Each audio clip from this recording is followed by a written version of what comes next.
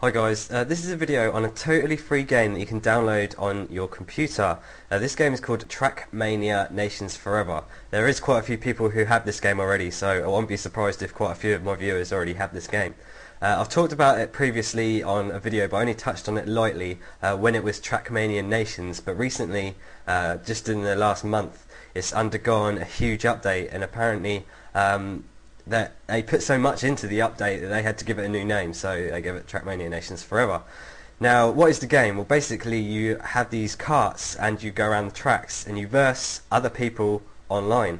Now, the great thing about Trackmania Nations Forever is that there's also a fully functioning solo mode. There wasn't that much of a solo mode previously. You sort of had to practice, but it's got fully functioning solo mode now. So if you want to practice, then you do that. But the game really focuses on the online play because you choose your country when you first sign up to use this game, and you basically choose a flag and then you can verse other people. So you just go into a race.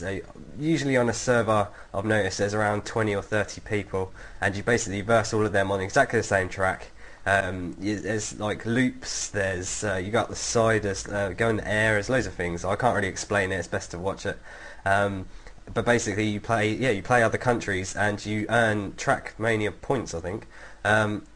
As far as I know, they get reset every month. I'm not sure, but you basically have like a ladder, and then you go up the ladder. The better you, or the longer you play, because I mean, the longer you end up playing it for hours. If you start, you can't stop. Really, it's that good. It's definitely one of my favourite games. So the actual game itself is about 500 megabytes, but you can see why it's that much because there's so much content in the game, and the graphics are really good, especially with this version. It actually improves on the last version, so it's definitely worth the download. I'll provide the download link in the description, and I'll basically just I could give you a tour of the game. So before I start, when you download it, well, so far there hasn't been any updates from when I downloaded the client, so if you're watching this video and it's a couple of months old, there's probably an update for it, but you just click the update button on the right. This is actually in 640 by 480, so you may not be able to see this. You may want to like full screen it or whichever, but either way, I'm just quickly going through the configuration here.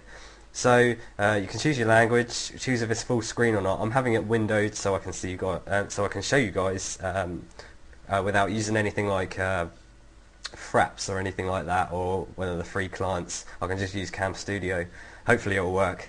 3D glasses. Now I'm not sure what this is. I assume that it puts in a special mode, and if you've got 3D glasses it looks better. I'm not sure. Perhaps someone can explain that to me. Windowed resolution 640 by 480 I have it at. Performance I've got it at faster, but I'm actually going to switch that to nicer. Network upload, network download. Now I had my internet capped because I downloaded quite a bit, and it seemed to play okay, and I was only uploading at something like 10 kilobytes a second, so if you've got a slower connection it should be okay. But I did notice a few people in the game who were like really lagging, and they were getting invalid times, so that's one thing to watch out for. So you can limit your upload and download, choose a profile, parental lock, and then you've got this advanced here where you can choose advanced display options, forcing blur, anti-aliasing, or aliasing, sorry, benchmarking your system, audio, network, peer-to-peer, game, and inputs. So I suppose you can use a controller as well, which I suppose would be quite nice, really. If you have a USB controller or something like that, it might be worth doing that. So I'm just going to start the game and just give a brief view of it. So just click and play now. Just going to try and move the box across. It's loading at the second.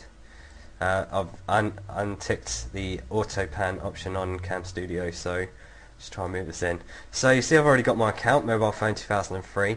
You basically normally create a new profile. I don't think you even have to validate your email. You might have to, I can't remember what I did, but I did it so long ago because I had it with Trackmania Nations. So just going to click into mobile phone 2003.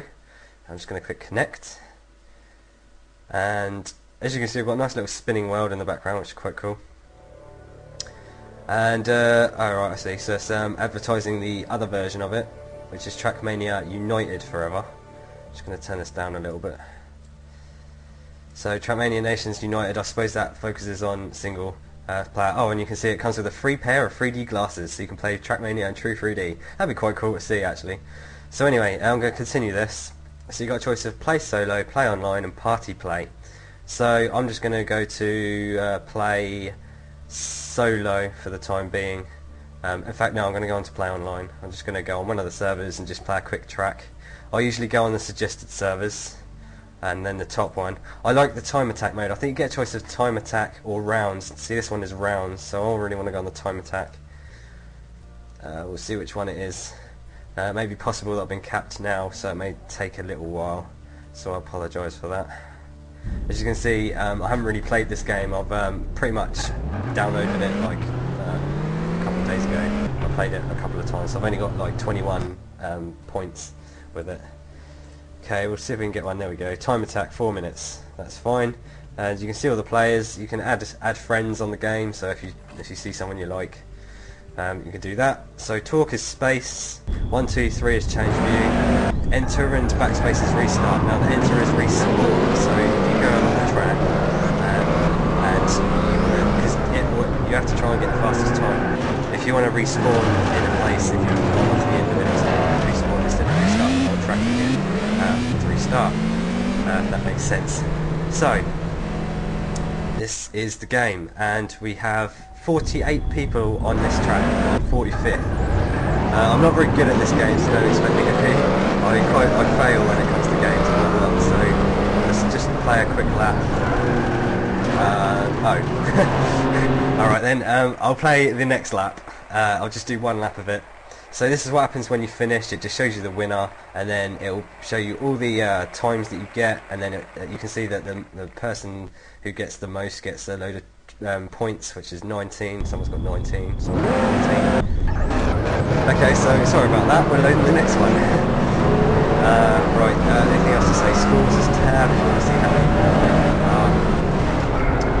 and I know that I'm going to fail this next lap probably, so we'll see. You usually get a nice little intro which shows you the lap. See, this is Orange Mini 1. Doesn't really show anything, but hey.